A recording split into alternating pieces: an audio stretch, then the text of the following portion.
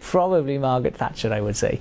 I mentioned that I haven't agreed with everything she did, but it was about the determination, about a woman in a Conservative Party at the time that thought a woman would, or in politics, in British politics at the time, that a woman would never come to lead a major political party. I mean, she did that. She didn't think she'd do it, that would happen in her lifetime, but she did it personally. And it was about the way that she changed the approach to politics, rather than seeking consensus just to keep everyone happy. She did what she felt was the right thing. It wasn't always the right thing, clearly, but there was enough commitment and determination and belief that that was the right thing.